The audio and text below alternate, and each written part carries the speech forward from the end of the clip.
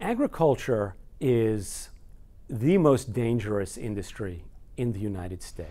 So the rate of fatal injury in agriculture is the highest of all industries in America.